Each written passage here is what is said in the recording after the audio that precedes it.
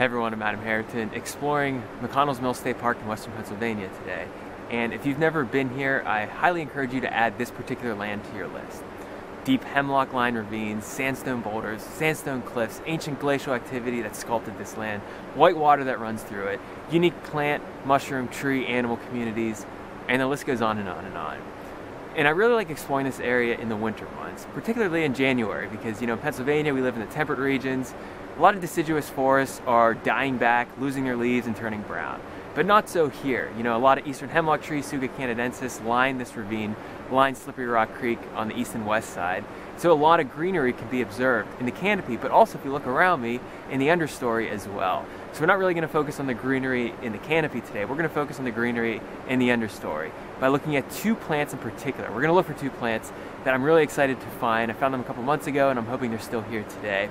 And these ones are not only native, they're not only valuable members of the community here at McConnells Mill State Park, but they might also hold value medicinally. So stay tuned, let's go see what we can find and hope to discover these two plants. Okay, so I found the first plant in exactly the same spot that I thought it would be. And I'm actually under a towering hemlock tree right now, but we're not going to focus on the trees, we're focusing on the understory. So we're going to put all our attention on this plant. This is sharp-lobed Hepatica, or Anemone acutiloba. This is a plant that, more than other plants, remind me of spring. Why does it remind me of spring? Well, this is one of the first spring wildflowers to appear. You'll see it appearing in March, even with snow on the ground. It's got dainty, white, pinkish, light blue, purplish flowers that have 5 to 11 sepals, but they look like petals. And you're not really going to see the leaves with them. You usually see the flowers preceding the leaves. It also reminds me of spring because these leaves that I'm seeing right now are persisting from last year's spring. So after the flowers die back, the new leaves appear, and they persist through summer, through fall, through winter. Then these will die back when the new flowers appear. And so in March, in April, in May, in the next coming months, if I do find the flowers, those leaves that will appear will persist all through next year's growing season. I'll come back and I'll find them next year.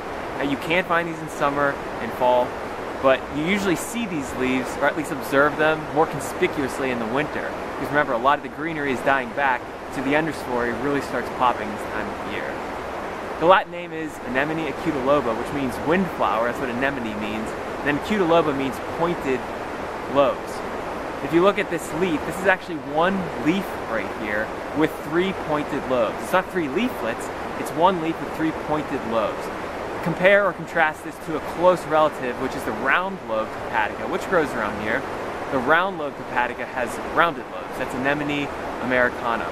This plant is in the buttercup family, or Ranunculaceae. Typically find this in eastern North America. You'll find it on upland woods and rocky slopes, and that's where I am right now. Now, another name for this plant is liverleaf, and some people just shorten sharp-lobed Hepatica to just Hepatica. So we see this whole liver theme going on. Where does that come from?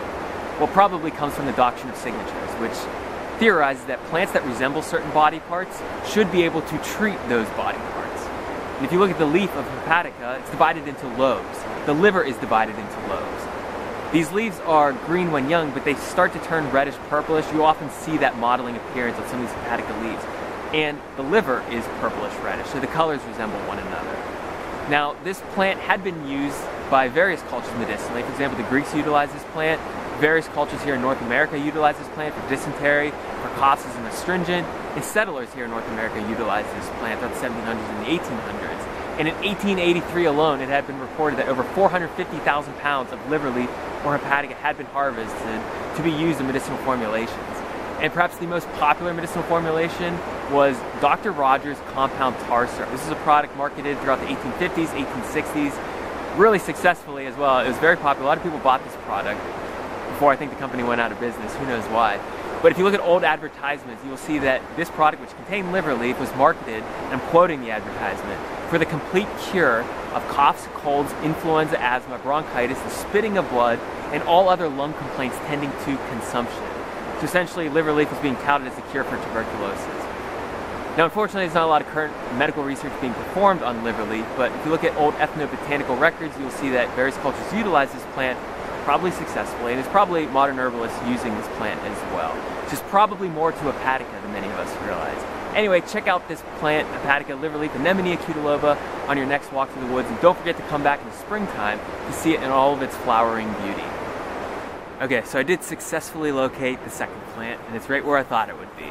This is a club moss, and you can see I am in a whole colony of club mosses right now. This is one species in particular. This is the shining club moss, or shining fir moss, Huperzia lucidula. Club mosses, they're ancient plants. These things evolved over 400 million years ago as one of the earliest groups of vascular plants, meaning they have specialized tissue of xylem and phloem to transport water, sugars, and minerals. And they call it a club moss because some of these club mosses, there are many, many different species here in Pennsylvania, some of them have club-like structures near the top known as strobili. They're typically yellowish, and they kind of resemble mosses. However, mosses are bryophytes. Those are non-vascular plants. These ones are vascular, so there's differences between the two.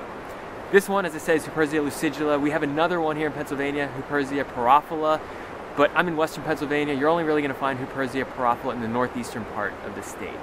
This one typically grows in moist, shaded woodlands, mixed coniferous and deciduous woodlands, and that characterizes McConnells Mill State Park. So this one is about 5 to 7 inches tall. It's a perennial evergreen that somewhat resembles a mini fir tree. So if you look really closely, it looks like fir trees coming up out of the ground.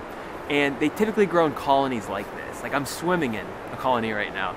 You don't really find one plant here, one plant way over there, another one way up there, another one way down there. You'll typically find a big colony. You might have to walk maybe another quarter mile, half a mile before you see another massive colony. But on the east and west side of Slippery Rock Creek right here, you'll typically see many colonies of Huperzia lucidula. Now club mosses, including Huperzia lucidula, they're unique in that they don't have seeds, they don't have flowers. So how do they reproduce? Well, they reproduce through spores. Remember, some of these club mosses have those club-like structures known as strobili, located at the top of the stem. These are from where the spores are dispersed. Huperzia lucidula does not have those differentiated strobili. Something unique about this plant is that they contain sporangia, these yellow structures located in the leaf axils. This is one of the key identifying characteristics for this plant.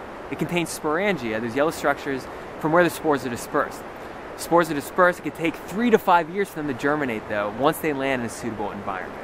Now, what's really unique about Huperzia lucidula, shining club moss, is that unlike many club mosses, this one has a backup plan, or a plan B. Or maybe it's a plan A, who really knows? But it doesn't just reproduce through spores, it reproduces vegetatively through structures known as gemmae, located in the leaf axils. These are located in pseudo-whorls. They look like spoons, spoon-shaped leaves, in the axils of these plants. They're formed in the summer, they're formed in the fall, and they blow away. If they land in a suitable environment, they can take root there and turn into a new plant that is genetically identical to the parent plant. So spores, if they germinate, those new plants will be genetically distinct. If the gemmae germinate, they turn into a plant that's genetically identical to the parent plant. So 2 ways for this plant to reproduce. Pretty unique for Huperzia lucidula. Think of a succulent plant. If you break off a leaf from a succulent and you pot it in a new plant, it'll turn into a new plant that's genetically identical. Kind of the same thing's going on with Huperzia lucidula right here, but it doesn't happen with all club mosses. They reproduce through spores, but this one can also reproduce the gemmae.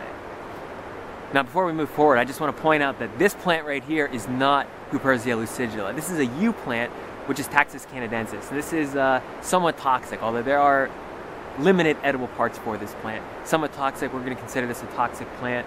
Just want to point that out there, that if you're trying to harvest any plants in this general area, you don't want to be harvesting Taxus canadensis unless you really, really know what you're doing. Having said that, let's continue on with Huperzia lucidula. So there's something really interesting about this plant, beyond the fact that it reproduces vegetatively and it reproduces through spores. This plant contains a medically important compound known as huperzine A. Have you ever heard of huperzine A? Where does that compound come from? Well, Huperzia lucidula, huperzine A. Might huperzine A come from a Huperzia species? And it does. If you ever go to the health food store, if you ever look in the supplement aisle, or you order online looking for memory-enhancing supplements, you're probably going to find huperzine A. This is a very medically important compound, a well-studied compound as well, being studied for its role in treating Alzheimer's disease. Now, this compound, if you're going to find it in the market, it's being isolated from a related species, which is Huperzia serrata. This plant does not grow here in Pennsylvania. We only have at least 2 species, Huperzia lucidula and Huperzia paraphylla. We don't have Huperzia serrata. So most of the huperzine A on the market is being isolated from that species. But the research shows that all members of the Huperziaceae family, and the shining club moss is in that family, do contain huperzine A. So what is this compound? Huperzine A is an acetylcholine esterase inhibitor. What the heck is that? Well, most Alzheimer's disease drugs on the market, put out by the pharmaceutical companies, are acetylcholine esterase inhibitors. Acetylcholinesterase inhibitors inhibit the enzyme acetylcholinesterase, whose responsibility is to break down acetylcholine. So by inhibiting the enzyme that breaks down acetylcholine, you're keeping acetylcholine in the brain longer. Acetylcholine is a neurotransmitter implicated in memory and learning. And so if you're keeping that in the brain longer, you're increasing its effects, increasing its duration. You could see why it might be helpful in treating memory disorders, especially Alzheimer's disease. And that's what the research shows. You know, there are many studies, many clinical trials and meta-analyses utilizing over 100,000 human participants showing that it may be effective in treating symptoms of Alzheimer's disease. Now, of course, there are detractors for these studies, and of course, you're always going to hear that more research needs to be done, but that's just a given when you're looking at natural medicine and natural plants. But remember that Huperzia is being isolated from a related plant, Huperzia serrata. However, this plant does contain that compound. So Huperzia lucidula, look for it in your next walk through the woods. You'll find it in moist shaded woodlands with coniferous trees and deciduous trees. Remember, this plant does not contain seeds, it doesn't contain flowers, but it seems to contain medicine, and what's not to love about that?